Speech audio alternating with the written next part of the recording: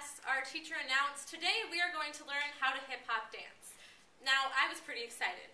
I love dancing, and this was a refreshing change of pace from the usual days of gym class where I have to duck and cover while praying that the tall girl with the bad attitude won't take her frustrations out on me with a volleyball. So I enthusiastically began dancing, and we were all having a blast. And that's when some girl in the back row fell over. We were learning how to dance. All of a sudden, our teacher is yelling, "Girl down! Girl down!" And people are huddled all around her while she cried. I started to laugh. And I know, I'm cruel, and this was not a laughing matter. Except it was. It so was. Before I knew it, the girl who fell over was laughing too. But while all this was going on, I started to think, why am I laughing right now? Am I a bad person?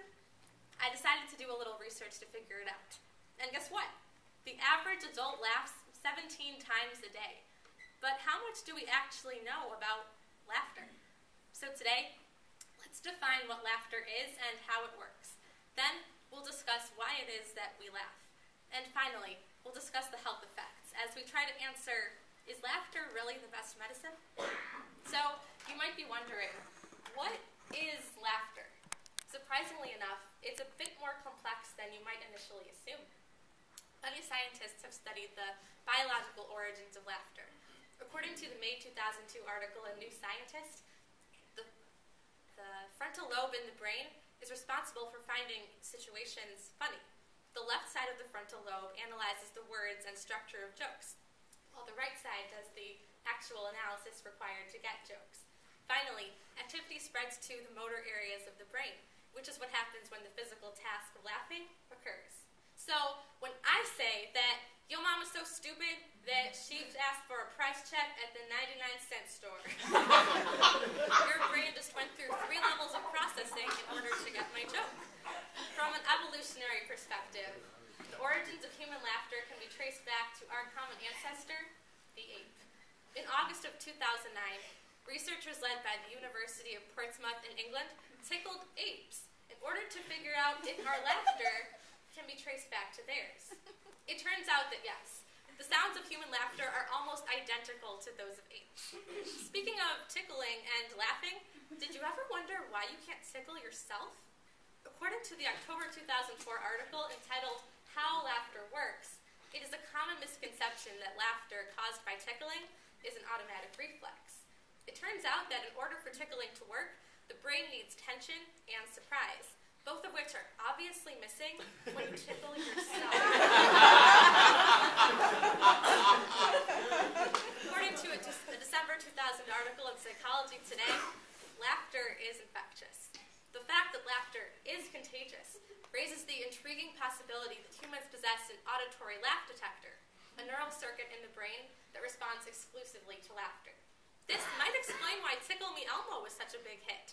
The little red monster starts laughing and you can't help but join in, whether you're 5 or 50. So, now that we know what laughter is and how it works, it is important to discuss why we laugh. Surprisingly enough, it's not just humor that causes us to laugh. In fact, only 10 to 20% of laughter is actually triggered by humor. In the September 2007 article in the Wall Street Journal, entitled Laughter, the Big Mystery, and Why Do We Do It? The title actually really says it all. It discusses that laughter is not only triggered by humor. When a situation is funny, this could be the cause of our laughter, but it's not the only cause. Turns out that most people laugh because they want to send a message to the world that says they are willing to bond with others, they have a joyful disposition, and they can share the jokes that they have in their minds. Another reason for laughter is fear.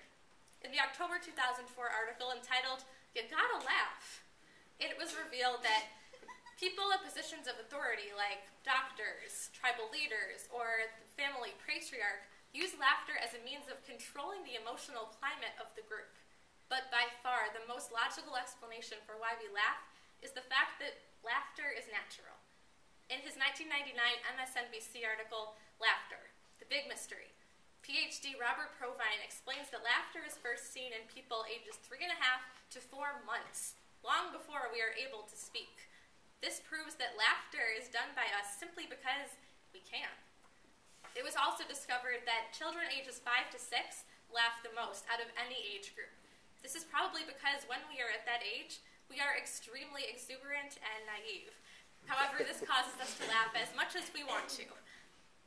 At that age, laughing is carefree, and it can be done in abundance. In this way, we see that laughing is seen the most frequently in children, therefore we should learn from them. Unfortunately, PhD Sylvia Cardoso, in her opinion interview entitled, "It's No Laughing Matter," the fact that children play video games more and more may make them laugh less and less. She states that the most common reason for children to laugh is because they are surrounded by other children that laugh. So when this stimulus is taken away, it is not likely that laughter is going to develop in these children's futures. However, for those that do laugh, they are not going to do it alone. Thanks to the invention of websites like Twitter and YouTube, comical moments in life are meant to be shared. In the January 2010 issue of Reason magazine, Greg Beto finds that when Kanye West bum rushes Taylor Swift, or when Balloon Boy allegedly takes flight, these services project you into a vast virtual audience from the best seat in the house to enjoy the fun. Best of all, the show never ends, so you never have to LOL alone. In this way, we see that we laugh because we want to form a bond with others. We laugh because laughter unites us as one. So, now that we understand why we laugh, let's discuss the health effects so that we know exactly how we are being affected when we laugh. It's clear that laughter has an immense impact on our lives. It can be done for basically any reason at all. But as we've seen, it's not just humor, it's not just fear, it can be basically anything. In the February 2002 issue of Current Health, it was found that a regular dose of laughter can both reduce pain and lower blood pressure, thus increasing circulation. It has also been found that just 10 minutes of boisterous laughter can be the equivalent of 10 minutes on an exercise bike. That's right. Laughter can actually be a workout for the body. However, laughter's role in our lives is not merely to make us feel physically good. It has been proven to have an immense impact on our social well-being as well. In the September 2009 interview with the Los Angeles Times, TV journalist Linda Ellerby describes her battle with breast cancer as profoundly more bearable because of her daughter's ability to laugh about it with her. Ellerby says that the first time her daughter saw her bald due to chemotherapy, she said, "You look just like a Buddha, without the wisdom." Through this comment, Ellerby realized that laughter is a coping mechanism synonymous with courage. And you might be surprised at what other effect laughter can have on our lives. Take the Big Apple Circus Clown Care Unit. It is exactly what it sounds like. Clowns perform at the bedside of hospitalized children in order to ease them from the stress of serious illness. These clowns will try anything. Mime, music, giggling, gags, anything to get the patients to take their mind off of the pain. So we can see that laughter has an immense cultural impact. It has been applied to so many aspects of our lives. And also, laughter yoga, an exercise routine that combines unconditional laughter with yogic breathing, have spread to over 60 countries today. The philosophy of the program is that you don't actually need a funny situation in order to laugh.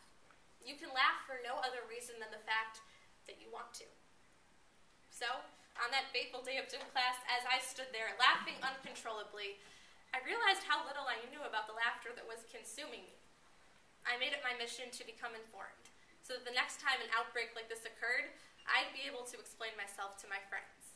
But by far the most logical aspect of that day that I learned, beware of accident-prone girls pop in, lock in, and drop in to Black Eyed Peas songs. Nothing short of hilarious will ever come of that.